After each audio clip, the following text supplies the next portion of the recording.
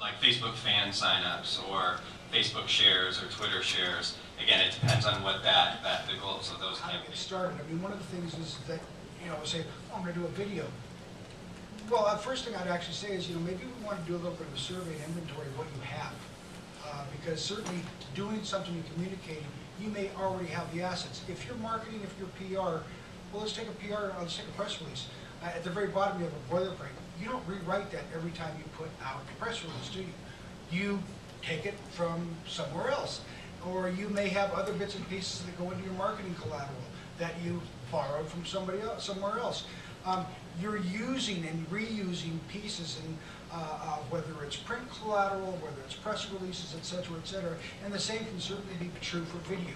So just starting out and thinking about surveying, what do I have? Rather than saying, well, I got to go out there and hire the entire production soup to nuts, and I'm going to pay lots of money for that. You probably will pay lots of money for that. But one of the things that we really do encourage people to do is take a look around you. You probably have still photos, you have videos, things that you can use. Time, money, creativity, you get to choose too. Right now we have 2 clients at Media Mobs who are working on, through our managed production service, who are having different experiences because, and with the time, money, creativity. One is down in Houston, Texas, and they have a good long time in providing a lot of ramp time with respect to when they want their video delivered.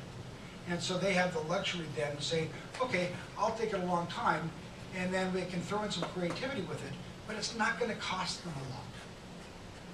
In fact, for them at least, it was surprisingly affordable, because they said, here we are today, and in 3 months' time, we have this event horizon that we wish to match with a video.